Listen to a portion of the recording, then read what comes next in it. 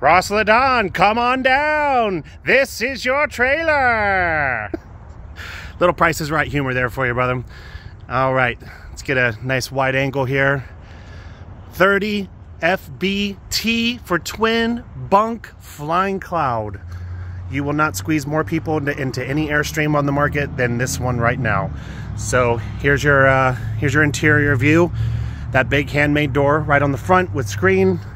Got your stone guards, solar guards up front. Lockable case for your lithium batteries when we get them in there.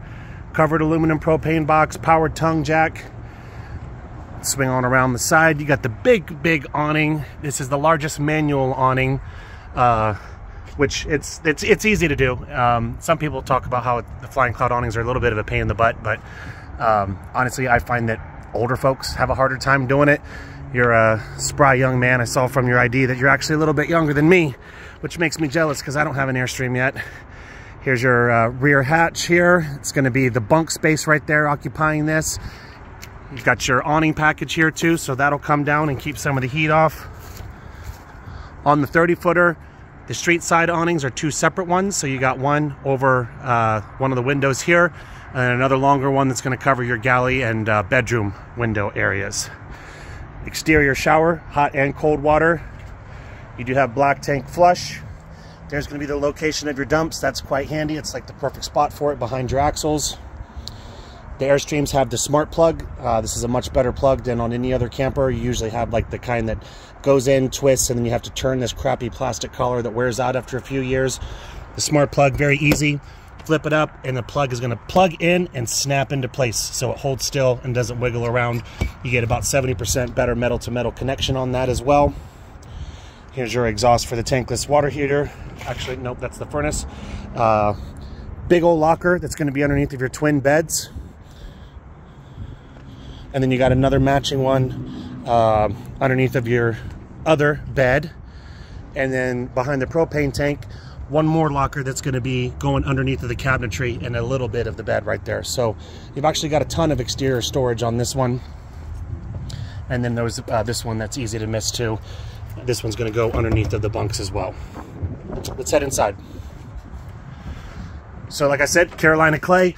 It's nice and neutral, so you'll be able to do just about any color scheme that you want in here.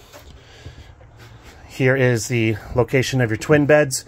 I'm 6'5", and I fit in these beds real nicely. So I don't know how big of a guy you are, but I really like these twin beds. They're very comfy. You got some cabinetry here, his and hers, one on each side. Boom, boom. Cabinets up above here. And there's even, if you're not as tall as I am, there's a mirror that shows you like, oh, what's down here? Oh, there's my keys. I left them right there. So that's actually kind of handy. Here's your smart TV that's going to be able to link up to your sound system up above. So, you know, old RV TVs have the crappy little, just barely audible sound. I come from a house of musicians, so having good sound has always been a big deal for us. You'll be able to put the TV sound on your overhead speakers, and if you want to watch a movie or football or something, you're going to have great, excellent sound for that. And just look at this line of cabinetry coming down the side. You will have storage for days. That's not even counting what's going to be down below the galley. Got some storage there. And Airstream always, they actually design a lot of these cabinetry, this cabinetry to work with these little Sterilite things that they include, because it's a lot easier just pulling that out and putting it back down than getting on your hands and knees and having to dig around for it. This is going to make a nice, about twin size bed sleeping space when you need extra space. You got the classic U-shaped dinette, which is going to be bigger. You can't necessarily seat more people at this, but you got more space. I mean, it looks like you could almost seat 6 people, but then you think like knee and leg room is a thing. So you'll basically get one here, two there, and then one more over there. But the good thing is, if you do want to turn this into a bed, it makes actually basically like a full-size bed. It's very nice. Let me zoom out a little bit here. Come over to the galley. Convection microwave. No need for an oven when you've got that. This also has the air fryer capability on it too, which is sweet. Nice big sink. You got a sprayer on there, and then the cutting board cover here. That's just going to slot right down into there, so you can use that as extra countertop space or cut your veggies up on it. There's your other main TV here as well. Excellent size fridge. Used to be a bartender, so having enough ice for my cocktails is definitely a must. So good size freezer and fridge as well. Plenty of room for all the steaks, dogs, burgers, beers, everything. Coming over here, nice hanging closet. 4 good sized drawers there as well. Like I said, just you've got a ton of storage space on this size Flying Cloud. Here's your bunks, and like I said in the email, these bunks were redesigned just a few years ago. So the way that this top bunk used to be, it didn't go all the way over to the wall here on this space. It would have been maybe like half this size. And I mean, honestly, dude, like maybe a 7 or 8 year old could sleep up there comfortably, but this is going to be big enough for your boys for years to come. So, and then you got the full-size bed down here on the bottom, which is even a little bit bigger. You're not cutting the corner off there, obviously. And there'll be plugs and stuff in there as well, I believe, for USB, so the kids can charge their stuff up. Yeah, here we go. Here's an example right there. USB A and C, so the kids can charge tablets or phones or whatever else in there. Little touch button light. There's no batteries in it, so it's not coming on. Even got your own little window and the max fan right there above to keep you cool. Let's poke our head in the bathroom here real quickly.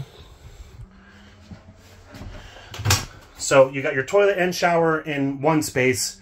On any other 30-foot Flying Cloud, these would be segregated or separated, that is. But you got to make some room for the bunks, obviously. But still plenty of space. Again, at my size, I can sit right down here on the toilet, and I got plenty of leg room. I'm good to go. Let's show what it looks like in the shower. Now, the shower being in the corner here does mean that you know you're going to probably have to scrunch down just a little bit, but also you've got this nice seat here.